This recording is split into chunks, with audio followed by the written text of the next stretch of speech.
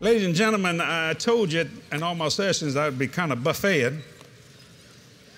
And this sermon, I just spoke a little bit at the Covenant Church the other day. Now, it's been percolating in me for about 3 years. I'm a man, I don't like mistakes. Mistakes cost money and time. And especially when you're dealing with ministry, because when you make a mistake or you don't repent or whatever, God stops. He loves you. I mean, you're still going to go to heaven because, you ask God to come in your heart. Not the issue. The issue is, but you have to kind of back up. And sometimes, notice you can't go as fast backing up as you do going forward because you'll blow a gear if you're in a car or whatever. So if you got your Bibles, I want you to turn with me to the book of Luke chapter 4. I love Luke 4 because it's such a powerful, powerful passage of Scripture. And I've realized and wondered, how come so many people have made mistakes? Some of them had destroyed their ministries or really delayed it and hindered it for many, many years. And then they finally got back on track. And I found out something about Satan. He's not a faith devil. He's a flesh devil. He never tempts you in the spirit. He can only tempt you in the flesh. But if you crucify your flesh daily instead of Sunday, you don't fulfill the lust of the flesh. He can't tempt you spiritually. He's spiritually dead. And I'll give you a prime example. Have you ever been tempted to tithe? Well, no. Why is that? Because tithing is a spiritual concept. You have to understand it from the Spirit. And once you understand it from the Spirit, you'll tithe all the days of your life. Yep. Because the Word of God is not soulish. I said that in one of my sessions. See, the Word of God is spirit. That's why the natural man receiveth not the things of God, because they're foolishness unto him, neither can he know them because they're spiritually discerned. Because, see, most people, they'll look at the Word of God in the soulish realm, in the mind, the will, and the emotion. And they'll read something Jesus said, and they'll say, well, I know he said that, but he just can't seem to mean that. But see, because you're looking at it from the soulish realm instead of from the spirit, because we worship God in spirit and in truth. He said, I'm a spirit, Jesse, and so are you, made in my image. So I want to read, and I like the old King James Version. I want to talk tonight, and I want you to listen to me. Because the Lord, when he gave this to me, he said, and I preached it, I think it was last Sunday, at a Covenant Church, a piece of it anyway. Yeah, I want to talk tonight between the difference between a temptation and a manifestation. The difference between a temptation and a manifestation, which are very, very close. Because see, Satan's going to always tempt you with something you want. Something you possibly believing for. And how do you know the difference? When they look so much alike. And God gives us this in Luke chapter 4, verse 1. And Jesus being full of the Holy Ghost. Notice he wasn't half full. He was full. Everybody say full. Full. Say, and when you're full, which means you can't put no more in you. He's being full of the Holy Ghost, returned from Jordan and was led by the Spirit into the wilderness, being 40 days tempted of the devil. Now underline this, Jesus being full of the Holy Ghost in your Bible there. Verse 2, being 40 days tempted of the devil, and in those days he did eat nothing. And when they were ended, he afterward hungered. And the devil said, notice the devil didn't talk until he got hungry. Because when you're hungry, you can make a bad decision. If you go shopping for groceries when you're hungry, you're going to go broke. You're going to buy everything you can get your hands on. I'm going to read verse 2 again. Being 40 days tempted of the devil. In those days he did eat nothing. And when he ended, he afterward hungered. And the devil said unto him, underline the word if. Because see, if is a devil's word. And I'll deal with that in a few minutes. And the devil said unto him, verse 3, if thou be the Son of God, command that this stone that it be made bread. Jesus answered him, saying, notice there was no time frame. He immediately answered, it is written. Now, before you say it's written, you got to know what is written. That man shall not live by bread alone, but by every word of God. And the devil, taking him up into a high mountain, showed him all the kingdoms of the world in a moment of time. And the devil said unto him, all this power, which means wealth, and will I give, and the glory of them. Glory is the wealth, and power is the ability to get it. For that is delivered unto me. Now, who delivered it to him? The first Adam. Yep.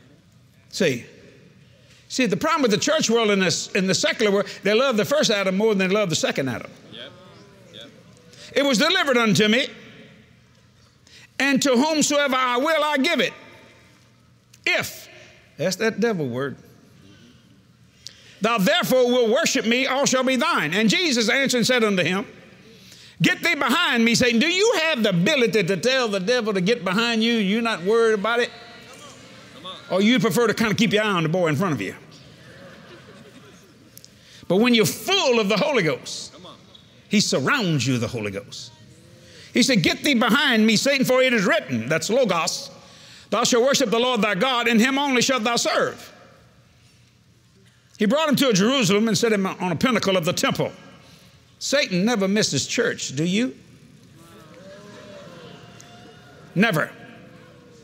He says church is the most important thing in Satan's life. Did you know that? Why? To try to stop it, because that's what destroys him. The gates of hell can't prevail against the church. Watch this. He brought him to Jerusalem and set him on the pinnacle of the temple and said unto him, if, there's that devil word, if thou be the Son of God, cast thyself down from hence. Now, why is he saying that? Because he don't know. He thought Abel was the son of God, so he had Cain kill it. Trying to find this Jesus, because he's not a faith devil, he's a flesh devil. That's right.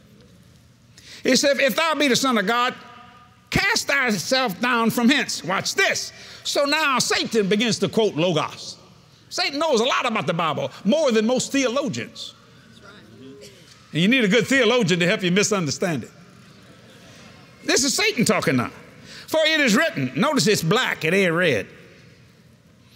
He shall give his angels charge over thee to keep thee. Now, how did he know that? Because at one time, he took care of Jesus. Yes. Yes. He's an angel, an angelic being who was a worship leader. And in their hands they shall bear thee up. So he's got power. Lest at any time thou shalt dash thy foot against a stone. Jesus answered and said unto him, it is said. Now he goes from Logos to Rhema. He said, let me deal now with the spoken word. See, Satan can only quote Logos, but God has given you the ability to quote Rhema, which moves mountains. It is said, thou shalt not tempt the Lord thy God. Read that. You are tempting somebody you shouldn't be messing with. When the devil ended all the temptation, he departed from him for a season. So that's 3 months. How'd you like to go 3 months without a problem in the world? A season. Now, years ago, I preached on this passage, and I dealt with the first temptation, turn the stone into bread. Jesus said no. Why? You can write this down if you want. You never use the word of God for personal advantage. Why? Because, see, the word of God has already advantaged you. He said, if you speak, you will receive. When you pray, believe that you receive and you shall have it. So you never use the word of God for personal advantage because it's already advantaged you. Then he took him up and said, hey, let me show you these things. And all you got to do is just worship me. So what Jesus said, and I'll paraphrase it, the second temptation, never associate yourself with wicked people, even for the attainment of a good end. Never do that. I've had people say, how can you build buildings under budget? Because I will not allow somebody that doesn't know Jesus to build God's building. Why? Because Psalms 1 says, blessed is the man that walketh not in the counsel of the ungodly. Because, see, if you're receiving counsel from the ungodly, you're receiving counsel from him or her who's making money. And they're interested in making as much money as they can on this particular project. That's why a lot of you struggle to pay that note. And you go way over budget. Because you possibly hired somebody you shouldn't. You never bring the devil in your camp. Especially when you're building something for God. So the first temptation, never use the word of God for personal advantage. The second temptation, never associate yourself with wicked people, even for the attainment of a good end, even though you're believing for something. Now then, Satan said, that ain't working, so let's take him up there and quote some scripture since he's scripture-minded. He does all that. He said, now all you got to do is just jump off. He tried that again on Jesus at the cross through the thief. He said, if you're really son of God, just take yourself off the cross and take me off too. Same temptation, but with a different bag on it, a different color. And that third temptation was, you never perform a godly act in a prideful spirit. And a lot of Pentecostals in the beginning of Pentecost did that. They start casting out devils and say, what's your name, devil? Because Jesus asked the devil, what's your name? My name is Legion. What street you live in hell? Who cares where he lives? Who cares what his name is? Just tell him to shut up and get out. Jesus didn't let him talk very much. So in other words, you never use the word of God for personal advantage. Number two, you never associate yourself with wicked people for the attainment of a good end. And number three, you never perform a godly act in a prideful spirit. See, he is reaching out to Jesus' pride. Now, I want to go back to the second temptation, the difference between temptation and manifestation. And the devil, taking him up to a high mountain, showed unto him all the kingdoms of the world. That's verse 5. In a moment of time, and the devil said unto him, all this power, dunamos, will I give, and the glory, the wealth of them, for that is delivered unto me, and to whomsoever I will, I give it. If thou therefore wilt worship me. If you look at your Amplified in verse 7, he said, if you worship me once. Notice he did it when no one was around. So nobody going to know we're out in the desert. It's just me and you, man. Hey, and what did I just show you? Let me tell you what he showed Jesus. He showed Jesus the Roman Empire. He showed Jesus the Persian Empire. He showed Jesus the Indian Empire. He showed Jesus the Chinese Empire and every other kingdom on the earth. Why did Jesus come? For God so loved the world that he gave his only begotten Son, that whosoever believeth in him should not perish. Didn't say would not, say should not perish, but have everlasting life. He showed Jesus everything Jesus wanted. Think about that for a minute. Everything Jesus was believing for. All you got to do is worship me. Who gonna know? It's just us out here. Once. It don't have to be every day. Once. All it took for Adam and Eve to lose what they had was one bite. Now, some people say it was an apple. Okay, we'll call it an apple. They didn't have to eat the whole apple. Just one bite. Think about that. The difference between a temptation and a manifestation. Write this down if you're taking notes. Beware of the beginnings of discontentment and covetousness. It becomes easy when you're hungry. When you're hungry, you're going to make decisions you shouldn't make. You're going to eat more than you should eat. You're going to buy more groceries than you should buy. He waits till you get discontented. Maybe you've been believing God for a long time to see something happen. You start getting discontented. But what made Jesus know the difference between a temptation and a manifestation? He was full of the Holy Ghost. Yet he's looking at everything he's believing for. Everything.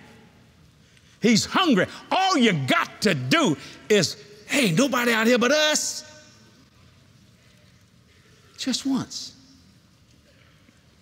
Just once. In the Amplified, that's verse 7. Read it. It'll say, just once. See, he figured he's weak now. What Satan didn't realize that he was full of the Holy Ghost. He may have been hungry, but he was really full spiritually. But he waited for discontentment and covetousness. But Jesus wouldn't covet because covetousness and discontentment could not enter into him because he was full. Write this down. There are no short roads to manifestation. If it's a small price, it's a big lie. There's no short roads to manifestation. If it's a small price, it's a big lie. I've had people say, I preach at Bible schools all the time, and I got guys saying, man, I'm going in the ministry, and I want to start up making $100,000 a year. 6 figures. That's great, son. You done lost your ever-loving mind. Why? Because have you ever made $100,000? No. Well, then you don't know how to handle no $100,000. See, everybody thinks me and Jerry and Brother Copeland and Gloria, we've had this all our life. No, it took some time. It took some discipline. It took some dedication. It took some commitment to understand how to receive without getting intoxicated with the success. See, the world is intoxicated with the success so bad that if you get a jet, they're mad at you. You shouldn't have that because a drunk man wants it all. That's it. That's it. But when you're full of the Holy Ghost, all those things are tools. What is jewelry but the byproduct of gold or platinum or steel or whatever you're wearing? You see what I'm saying? It's just a byproduct. But when you understand what's the original thing, and there are a lot of, I've seen some great men and women build some beautiful churches and lost them because they got discontented. They got hungry and Satan came. They got the building up, but they couldn't pay it. And it hurt more people than it ever helped. How many times that ministers, pastors would tell their staff, you got to give to this project and make them give and get more. They would do it. And then when they couldn't meet the note, lay the people off that gave. Don't shout me down when I'm preaching good. I heard Brother Hagin say that, so I adopted that myself. See, there are no short roads to manifestation. If it's a small price, it's a big lie. The ifs, write this down, the ifs of Satan are a splendid lie. The ifs of Satan are a splendid lie. If is a devil's word, and what does it do? It loosens the cord of faith because it automatically sets a doubt into your life. If. I want you to step out by faith. But if it don't work, now you're trying to protect God's reputation. And he don't need your protection. You need his. So if is a devil, if thou be the Son of God. Now if you do this, I'll do that. Now watch this, watch the slyness of Satan. He says, all shall be thine. Now that's what Jesus came for, to touch the world. Hired 12 apostles to go in the world. Everything Jesus was believing for, Satan had it. But he had conditions to it. So the ifs of, boy, y'all quiet, y'all listening here. The ifs of Satan are a splendid lie. If is a devil's word that loosens the cord of faith. Let me give you an example of that. When I went into the ministry, I'm from South Louisiana. I was born and raised in New Orleans. In fact, a man asked me, they said, have you lived in New Orleans all your life, Brother Jesse? I said, not yet. We still here, glory to God. Now, I've always liked Texas. Y'all know the Southwest believers, I wear boots and jeans. I've always wanted to be a cowboy, but I don't even know how to handle a cow, much less be the boy of it. But I like it, you know, and I love Texas because it's land. And glory to God, I like land, you know, and all that kind of stuff. So when I went out in the full-time ministry, actually when I got born again, the Lord said, go back to Louisiana, because me and Kathy started our marriage out in Arlington, Texas. We got married at Holy Rosary Catholic Church there in Louisiana. 3 days later, we were in Arlington, and I was on the contract at the end of the Six Flags with Six Flags over Texas. I can't think of that. Angus Wynn was the head who owned all that stuff, you know, and I was an entertainer. That's how I started. So my God, after I got born again, I said, let's go back to Texas. When I started preaching, I went full time. Now watch this. It's everything. I just wanted to go to Dallas or Fort Worth. I wanted to come to Texas. I said, I just like Texas. I'm going to buy me a cow. Maybe I can get me some land. Because see, we don't sell land by the acre where we live. We get it by the square foot. Very expensive in Louisiana. Woo, Lord. Because there's no more land. We lose 100 yards a minute just on the coastal erosion. They're doing everything they can to stop that. Now watch this. One of the biggest churches ever in the city of Dallas called me. I had been preaching 2 or 3 years now. And Richard, if I got a $200 offering back then, that's big money. Now you got to understand, it was nothing for me to make $1 million when I was playing music. That ain't nothing. But I thought you had to be poor. So you know, I didn't mind being poor because I was raised poor. But I hadn't studied the Word. I didn't understand sowing and reaping. I just understood sowing. Now watch this. This wonderful church had 6,000 people in it. That's big way back. That's 1979. And they said, Jesse, you are so unique and different. We would like for you to come to Dallas, Texas. I thought, that's got to be God. Because that's exactly what I'm believing for. We want you to come, and all you have to do is preach every Sunday night at our church. You can still be an evangelist. You can still travel Monday, Tuesday, Wednesday, Thursday, Friday, Saturday. But get back Sunday so you can preach Sunday night. We will give you a house. A house. We will give you a car. Oh, God, a car. Yeah. Oh, and we will give you offices, and we'll put all the furniture free of charge. I said, this is everything I believe. Because I tell Kathy, boy, if we could go to Dallas and get we can get some offices. And I would say, you know how many preachers are in Dallas? And all that kind of stuff. And all, It was everything I wanted. But they had an if to it. And when the if came out, I said, well, it's just a small thing. That's what causes you to fall. But it's a big lie. That's exactly what I wanted. And the Lord said, don't take that. I said, but that's what I'm believing for. He said, well, believe me for it, not them. Yeah. And I said, how come you just got to ruin everything? I wanted it, Jerry. I wanted that, man. I was believing for that. I said, Lord Jesus. So we have a Cajun terminology called boudin. I started boudin. Y'all would call it pouting. He said, okay, you little flesh creature. I said, okay, God, forgive me. I'll stay put. I'll do what you want me to do. But do I have to like it? He said, no, you just have to love it.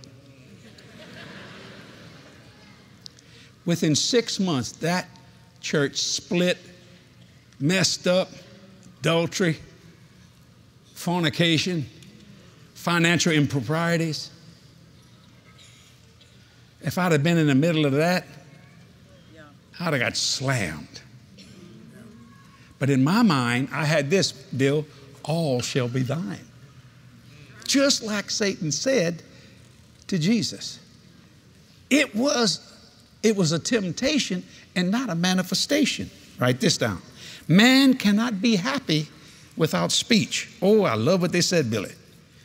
Beware of the art of conversation, though. Satan knows how to talk. And he waits till you're discontented and hungry. How many of you have been believing God a long time for something? Hold your hand up. Most people do. Say, faith and patience you inherit. That's right. Let patience have its perfect work, that you're perfect and entire. That's in the book of James, wanting nothing. Patience will get you what you want, not need, if you let it develop you. No, you can learn more from a mistake than you can from a blessing. Because sometimes people don't know how to handle the blessing. And if you learn from the mistake never to do it again, it'll give you great wisdom. And you can see even the patriarch, Abraham made a mistake. He made a mistake over Ishmael. We got that problem today. Yes. See, the problem never goes away because Satan uses it not for just one generation.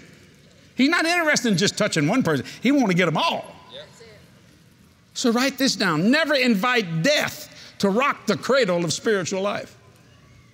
You never invite death to rock the cradle of spiritual life. Because you see, Satan never misses church. In the book of Revelation, chapter 2, I believe it's verse 13, that he says to the church at Pergamos, Satan has a seat in the church. Mm-hmm. He's sitting in the church. Now, I don't misunderstand. Satan will not put baseball or football over church service. And nothing wrong with going to football's game. He will not do it. Because it just takes one word. Al-Rama, and it destroys him. So he causes confusion. But he does it with things you like. Notice how he twists things. It's no longer gambling in Vegas. It's gaming. It's no longer adultery. It's an affair. Remember the movie Affair to Remember? Notice that. He's twisting that. Or we call it today spinning it. Notice how he changes those things. Because see, everything he does is very sensual, very fleshy. He'll make a man that got gray hair on his chest, make him think he still got the stuff. Man, you need to talk to your wife. She'll tell you. She'll say, you ain't got the stuff no more, boy. But to that crazy man, oh, I tell you what, boy, I still got it. That's all I'm going to say about that. But anyway, you never invite death to rock the cradle of spiritual life. Why would a church invite Satan to sit in it? There are churches now that you can go to, and a lot of times we have cafes and cappuccino. Now they serve wine and beer and liquor. Let me help those people that believe that's okay to drink. You know what the government calls it? Spirits. They tax it. Do you know what they call it? Sin tax. You call it Jack Daniel, Black Label. Johnny Walker Red. CC and 7, Canadian Club. You know all that? Drank every bit of it. 151 Puerto Rican rum, Bacardi Light, PCP, crystal meth, heroin, cocaine. Snorted through $100 bill up your nose. Whoa! Isn't it amazing I'm still alive? Everything I said, I did. And the devil made me think I was having fun.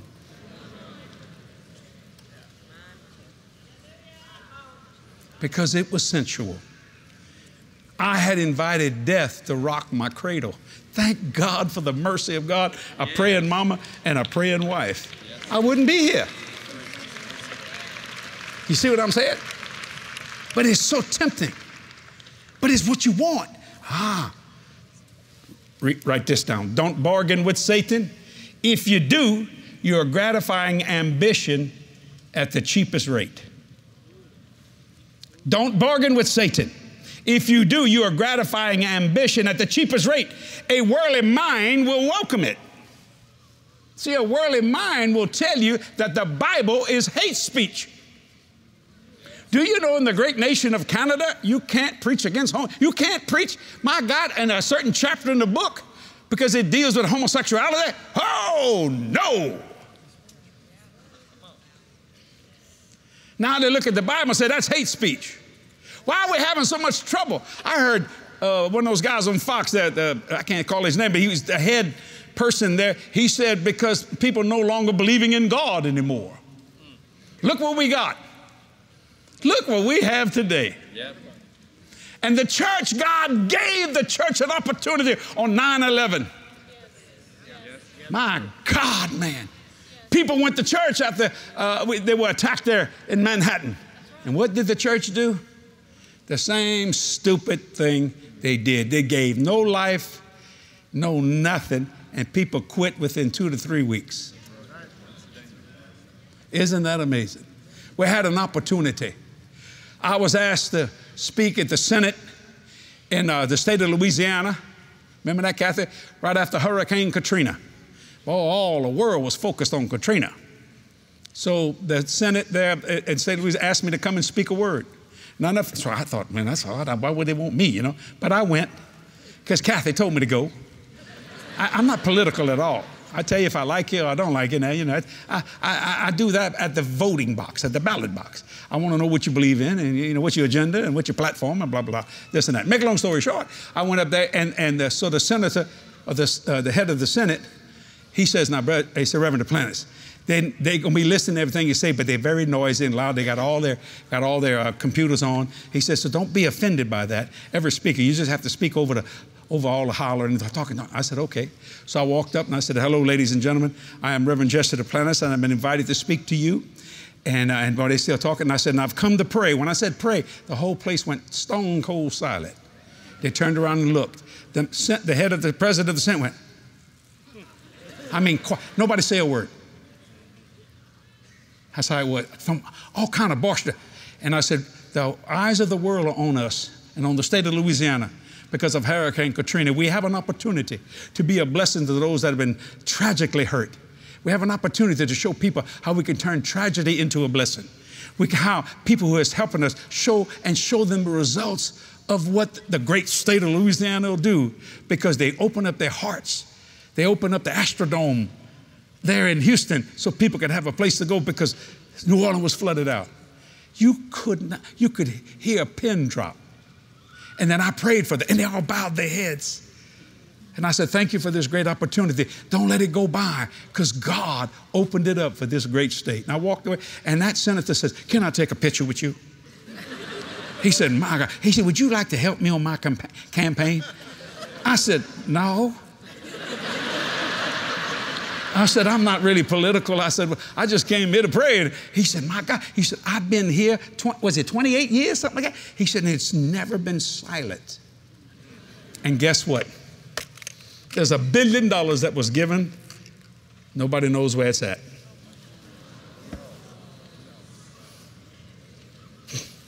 Trying to find it. And I had wonderful pastors, great pastors that sent $100,000 donations. They said, if you wanted to get to the people, you send it to Jesse Duplantis. And I told my staff, and I told my finance department, we will not keep $1 of this. I want records that money comes in to the people that use it. And my God, we gave away $3 million to help people all over the state of Louisiana that were flooded out. Am I right, Kathy? It was amazing. Never kept. You know, one preacher told me, he said, man, I ain't get that money to that. He said, man, I built me another building. I never could haul a razor, so I just took it. That's fraud. What's his name? I can't tell you that. That has to do with the United States government. That's none of my business.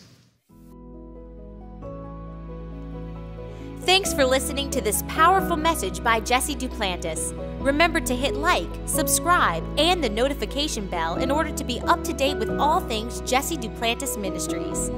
For more information, visit our website at jdm.org.